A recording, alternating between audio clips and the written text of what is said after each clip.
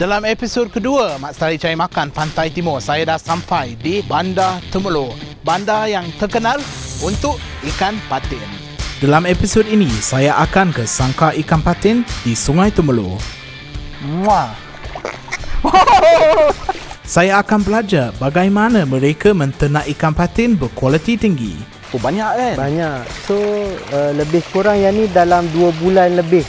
Dan merasai sendiri hidangan tempoyak ikan patin yang sangat popular di Temerloh.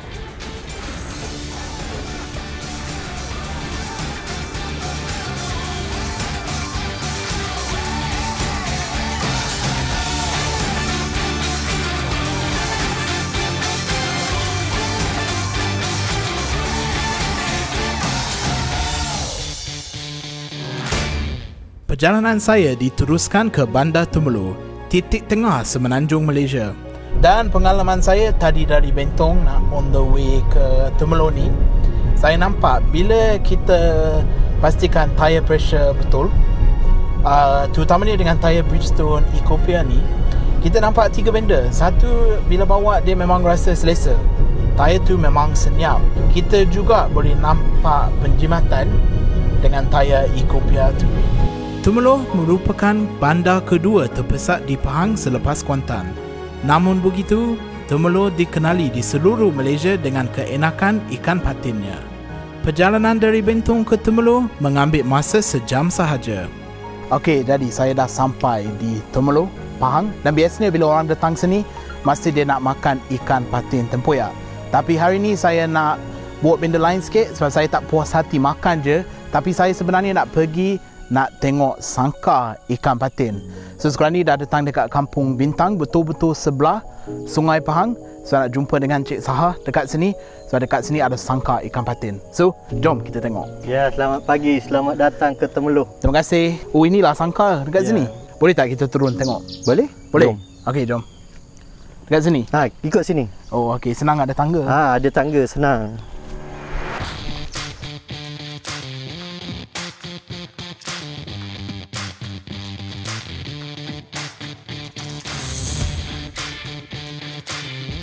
So, kita sekarang dah atas sangkar.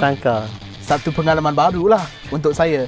So, nak tanya, macam mana nak masuk bidang nak ternak ikan patin? Ternak ikan patin. So, macam saya cakap tadi, biasanya yang menternak ikan patin ni kita ada proses dia lah. Daripada awal, kalau benih anak ikan tu yang kita ambil, biasanya kita ambil dalam lebih kurang 3 ataupun 4 inci kecil dia. Oh, yang kecil. Yang kecil. Kita masukkan dalam sangkar ni lah. Untuk harvest, dia ambil masa lebih kurang 6 bulan.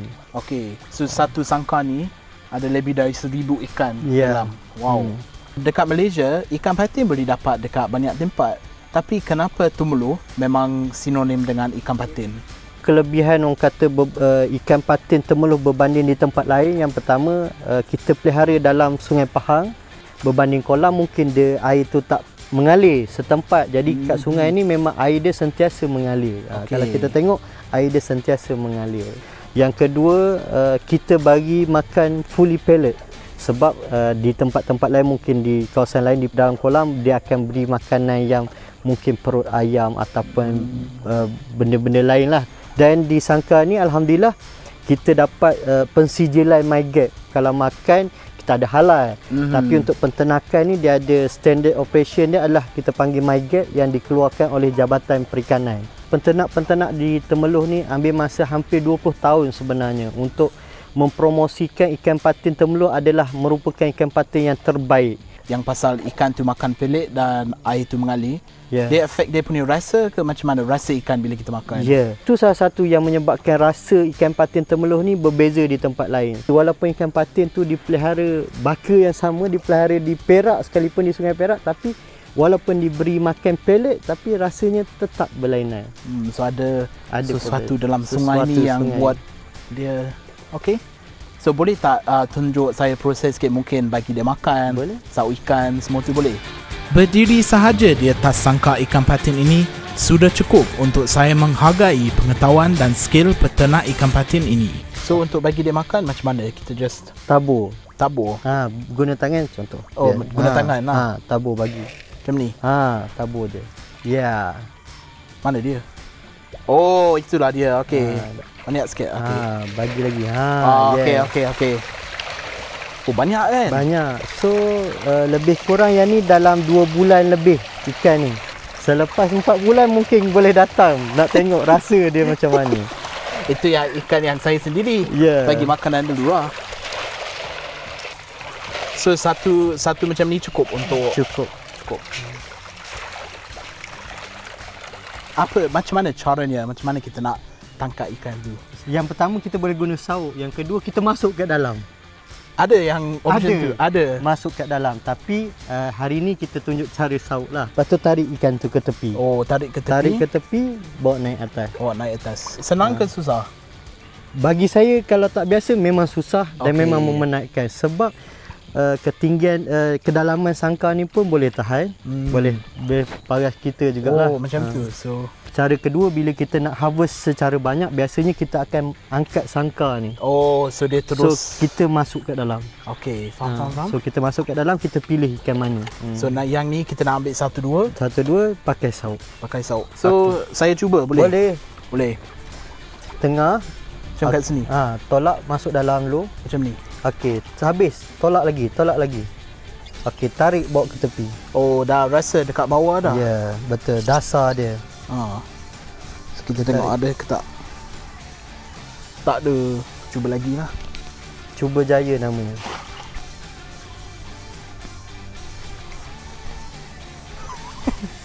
Ada ke ikan dalam ni? Ada.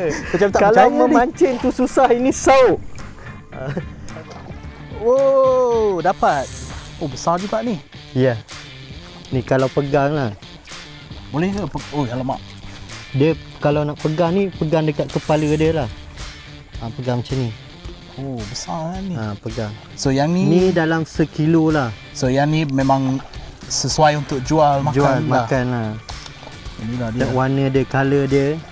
So kalau misalnya kata yang ni yang membezakan, kalau patin kolam dia lebih gelap. Ni lebih cerah kan. So, dia nampak ni kan, dia macam ada macam shine sikit, macam berkilat sikit kan. Nak try pegang? Boleh kot, kena letak ni dulu. Letak dulu. Ke sini sikit kalau ni. Pegang situ. Dia tak. Ui, sabar, tangan lain.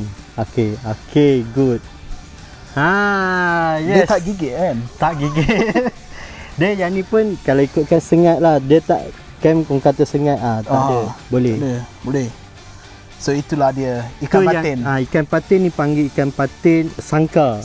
So spesies patin ni banyak lagi, ada patin buah, patin moncong. So jadi anda semua bila datang Temerloh makan ikan patin, dia dari tempat macam ni. Dan inilah dia ikan patin. Hidup lagi ni kan? Ya, hidup lagi. Muah. Alamak, sorry terlepas. Menternak ikan dengan jumlah yang besar pasti ada risikonya. Cabaran paling besar dihadapi mereka adalah ketika banjir besar melanda Temerloh pada tahun 2014. Musim banjir time tu sangat-sangat tough. Ada di kalangan pengusaha-pengusaha ikan patin ni yang sampai 40 buah sangkar dia hanyut. So dia orang memang mengalami kerugian yang sangat besar lah, sebab dia punya wang dalam sangkar lah.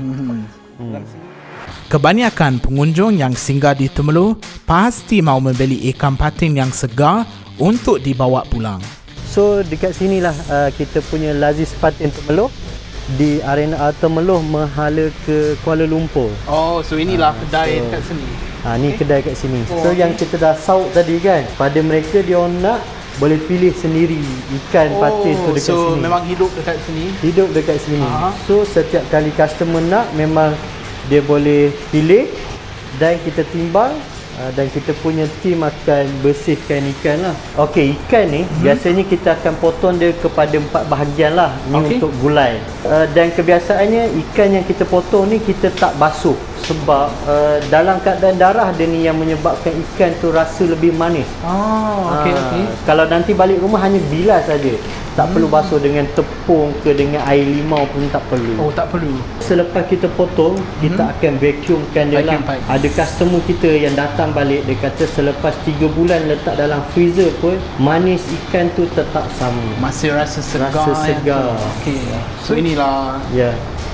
Ini yang kalau dah siap vacuum pack, macam kita beritahu, ikan ni tadi bila vacuum pack dia boleh bertahan lebih daripada 6 jam. 6 jam macam ni? Macam ni je, tak payah isi ais. So kalau nak travel lebih pada 6 jam dia masih tahan. Cara tradisional yang lama dia menggunakan surat khabar, dia balik surat khabar. So kita gunakan vacuum pack, dia lebih hygiene, lebih tahan lama. Dia quality fresh dia ada. Dan pada masa yang sama kalau nak bawa dalam kereta tak ada berbau, darah tak tumpah. Dan pada masa yang sama kita ada juga yang menyediakan pack yang ni lah. So ni pack patin. Sebab kita tengok sebelum ni ada orang yang minat nak makan ikan patin, dia beli ikan patin. Lepas tu dia tanya kita macam mana nak buat. Kita bagi resepi, dia kata tak pandai nak buat. Kita ada ikan ni dua ketul dan kita ada paste ni. Paste tempoyak tu? Paste tempoyak, paste gulai. Hanya tambah air. Sukatan air dia pun ikut bekas ni je. Senang sangat. Senang sangat. Even saya boleh buat macam tu. Boleh. So kita dah tengok proses nak dapat ikan macam ni. Dah siap untuk masak. Jom kita makan. Jom. Bawa ni sekali. Boleh bawa. Okey. Selepas seharian bersama Encik Saha mempelajari selok-belok peternakan ikan patin, sudah tiba masanya untuk makan tengah hari. Lapar ke? Ya. So hari ni saya nak bawa ke teratak patin bangau ni. Jadi ikan yang kita dah proses tadi kita hantar ke sini lah. Okey, apa lagi, perut lapar, jom kita makan lah. Biasa saya cakap jom kita makan. Sebab saya pun dah lapar. Itulah pasal kan, dari pagi tadi tu. Pelbagai cara untuk kita nikmati ikan patin. Tetapi ada satu hidangan yang sangat sinonim dengan Temerloh, iaitu tempoyak ikan patin. Wow, macam-macam kita ada sini. Nasib baik kita lapar kan, tapi kita nak rasa yang ni kan, yang ikan patin masak tempoyak. So kita makan lah, boleh? Boleh. Sila. Satu benda saya perasan dekat sini, kuah dia pekat sikit kan. Yes. Tak macam cair sangat. Betul. Tuang kuah dulu. Dah dapat aroma dah tempoyak tu. Satu benda pasal ikan patin, dia memang lembut kan? Lembut, daging dia lembut. So kita makan lah. Makan lah. Ya, kita datang untuk makan yang ni. Daging dia rasa fresh. Rasa fresh sangat. Memang lembut. Dan dia tak hanyir kan, dia memang rasa fresh dengan ada manis. Manis sikit. Tempoyak ni kita ada dua lah.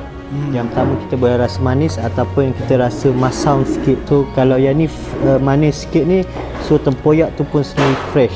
Tapi yang ikan tu ada rasa manis juga tu yang saya suka ni. Ni hasil tangkapan sendiri ni. Itulah, mesti rasa bangga sikit bila tengok ikan tu dari kecil, macam 3-4 inci tu dah jadi besar. Lepas tu kita makan macam ni.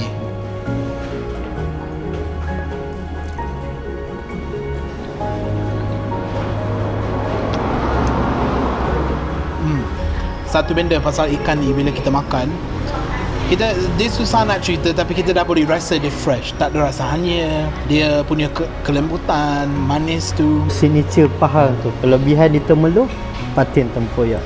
Dia pedas, tapi pedas just nice, cukup. Rasa boleh makan macam sup tu. Saya ada satu macam cenderung hati dari penaja kita, Bridgestone. Nak ucap terima kasih banyak-banyak meluangkan masa bersama kami. So dalam ni kita ada tire pressure monitor dari Bridgestone. Saya tengok abang pun pakai tire Bridgestone. So ni yang boleh check tire pressure semua tu. Lepas tu dalam tu pun ada voucher. Voucher. Voucher tire. So nanti nak tukar tire ke apa, boleh pakai voucher ni, dapat diskaun. Jadi kami nak ucap terima kasih banyak-banyak untuk hari ni. So inilah satu yang kita nak tunjuk, kita menghargai yang tu. Terima kasih banyak-banyak. Sama-sama. So kita sambung makan lah, banyak dekat sini. Jom. Boleh jom. Terbaik ni. Pengalaman ini sangat unik bagi saya. Buat pertama kalinya Destinasi TV berkongsi bukan sahaja keenakan hidangan restoran, tetapi juga proses peternakan ikan bermutu tinggi. Mungkin satu hari nanti kita dapat melihat ikan patin Temerloh diangkat setanding bahan makanan terkenal seperti ikan salmon Norway dan ikan tuna Hokkaido. Kita ada satu tire pressure monitor edisi Tahad dan juga voucher Bridgestone bernilai RM40. Dan cara nak masuk competition ni sebenarnya senang sangat. Anda hanya perlu muat naik gambar anda dengan kereta anda, di perjalanan nak pergi ke mana sahaja, dan juga tag Bridgestone Ties Malaysia, tag Destinasi TV, dan juga letak hashtag Bridgestone Malaysia. Nanti kami akan pilih 3 pemenang yang menang tire pressure monitor dan juga vouchers. So itu saja hari ini. Kita jumpa episod seterusnya. Ciao.